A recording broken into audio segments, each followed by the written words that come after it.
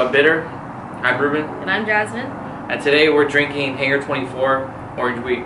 It's 4.6%. It's one of my favorite wheat beers, orange wheat beers. This is much better than your run-of-the-mill Blue Moon or Shock Top. Much more natural taste, like as far as the orange goes. Well, as far as the whole beer goes.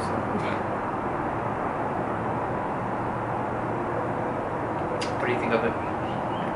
Yeah, it's definitely, the flavor's more natural tasting, you know what I'm saying? It's definitely more orangey. The other ones, I feel like it's way too fake. Yeah, it's definitely artificial. Yeah, and it just throws off the whole the whole taste of it. I don't know, but this one tastes really good. Well, I mean, I have to say this is our go-to orange wheat. We always just buy this one. It's always you can find it anywhere in California, and it's reasonably priced. Yeah. Definitely. I think if you were to compare it to the most popular thing, like Blue Moon, this one hands down is way better.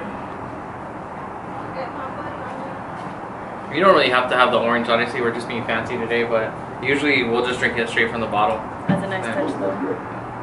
If you're ever in Redlands, check out Hangar 24, and it's actually in an actual hangar, which is pretty cool. Yeah. Like they stay true to the name. Yeah. I've never been there, but yeah. Cheers. Cheers.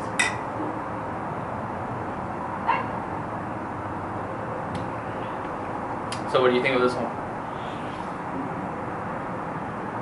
Oh my bad. Ready? Yeah. Go. I think we're both on the same page. This is a really good one. Yeah. Yeah. Like he said, it's our go-to.